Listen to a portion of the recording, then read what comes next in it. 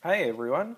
So a couple of days ago I got an email from the 3Doodler crew saying that they're going to unveil something special, and today they did. They're at CES over in the States unveiling their 3Doodler 2.0. It's now available as a Kickstarter. So what's different about this new 3Doodler 2.0? Well, they've given all the facts away pretty quickly. It's now slimmer. It's 75% smaller than the current 3Doodler. And look at it, it's really tiny and slimmy. It's lighter, it's half the weight of the original. It's supposed to be quieter, and from a video put up by TechCrunch, which I'll link down in the notes, you can barely hear it in the video, which is interesting because all the previous videos that demoed it off, you could always hear that in the background, but here you've got to strain yourself to listen to it. So that's going to be a positive. The drive system's been improved, so it's going to be smoother plastic feed. And apparently there's also, along with the ABS and PLA switch like we know on the current 3Doodler, there's also going to be a manual temperature control, which could be interesting. Another super cool thing is that you can now double click one of the buttons and have it continuously feed. So beep beep, forever. Yee. Now, of course, there's going to be accessories, as there have been accessories for the original. There'll be a doodle stand, but it's not like the doodle stand you know.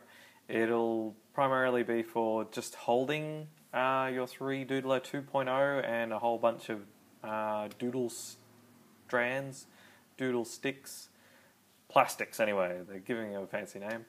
There'll be a new nozzle set. The current nozzle set for the 3Doodler 1.0 will not be forwards compatible with the newie. Neither will the doodle stand, of course. The foot pedal, on the other hand, will continue to work on both the old 3Doodler and the new 3Doodler 2.0. And the most exciting bit. You remember in my original review that I wish they'd put a battery inside it and I hate being tethered to a cable? Well, they've done a pretty good thing, and they're releasing the Jetpack, which is an external battery that you get to plug in, so you can take it wherever the dickens you like.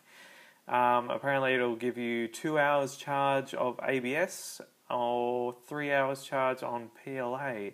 So I am super excited that they listened to me, and it was all me, and you can thank me and send your texts to the link. No. So you can go kick it now over in Kickstarter. Go back it now on Kickstarter. There were 100 units available to be shipped to you in February. They went in, I think, maybe 6 seconds. I never saw it.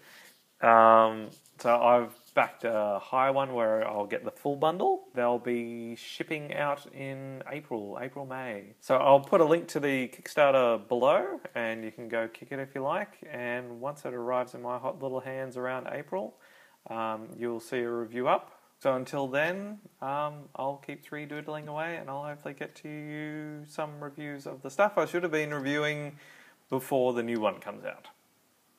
Bye. Subscribe! Jazz hands!